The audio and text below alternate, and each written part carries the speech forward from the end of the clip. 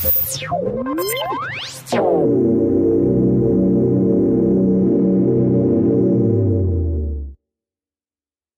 you start developing more complicated scripts, you'll want to document them, and why not do so in a way that looks and feels like the same help files that PowerShell's own commandlets provide.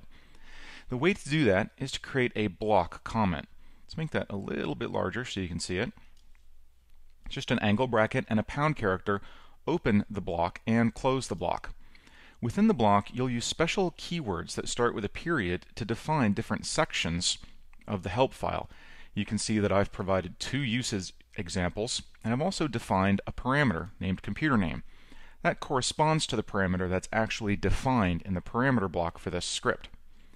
I've named the script get-biosinfo. So just to prove that this is working, let's actually go down to the console. You can see the get-biosinfo script, and I can run it, get-biosinfo, provide a computer name like localhost, and it runs. But let's try asking for help on get-biosinfo.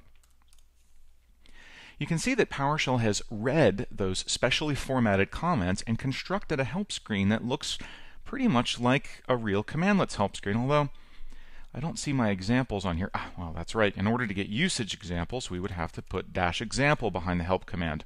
And then it breaks them down, numbers them 1 and 2, and so forth. So it really kind of takes all the work out of it. You just put the information in correctly formatted comments and you're good to go. And it supports all the different variations of help, including full, where it's actually reading my computer name parameter and displaying what information it can, such as the fact that it is in the first position, as well as all those examples.